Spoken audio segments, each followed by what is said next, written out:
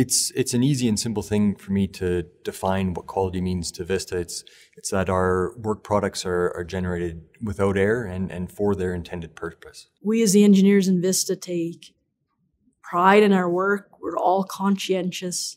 We want to do the best possible job we can. We want to be accurate, efficient, timely.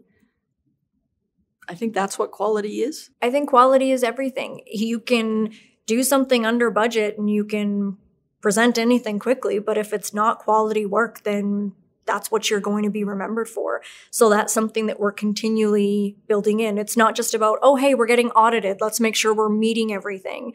It's about quality in everything that we do. So if we're building this, it's because we believe in it, and that's how we want our deliverables to come out. Quality is a combination of design quality, but also the quality in the relationship, I think, that we have with our clients. If we are strictly transactional, we will be disappointed in how the relationship evolves. We have to provide a good design. That's a given. But ultimately, we want the clients to come back to us because they saw the quality of the relationship as much as the quality of the design. The transparency with the client, in my opinion, is paramount.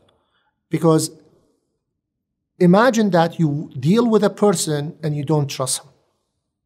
Trust is very important in engineering business.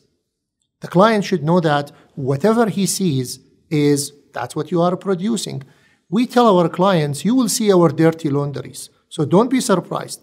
The idea is to make you feel that there is nothing we are hiding. If we made a mistake, we will tell them we made a mistake.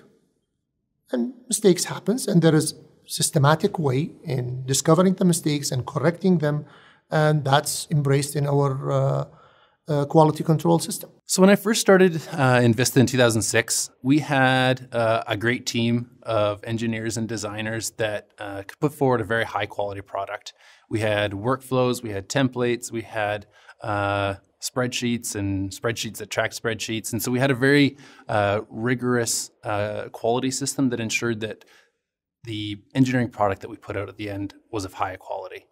Where I've seen us really transition over the last, especially the last 5 to 10 years, is into a digital and data-centric execution approach. And what this does is it takes away the need for a lot of the tracking and a lot of the mundane tasks that are being done by engineers and designers on a day-to-day basis. And what it does is it automates them. And so we're able to meet and exceed oftentimes the quality of some of those projects, but we're able to do it in a significantly lower cost and schedule, which benefits both Vista and our clients.